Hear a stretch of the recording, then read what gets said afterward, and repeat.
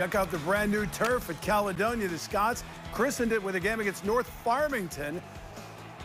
And boy, Caledonia, very impressive. First quarter, Brock Townsend, 10-yard touchdown, very little resistance, 7-0 Caledonia. Next possession, Brody Betzer going to do the old reverse rollout, and he finds Derek Pennington Jr. Look at him stretch for the pylon. Touchdown, makes it 14-0, a 9-yard TD. Second quarter, Scots give it to Townsend again. Look at the hole. He's got the blocking, breaks a couple tackles, jumps over another defender. 21-0 at the half. Third quarter, Betzer.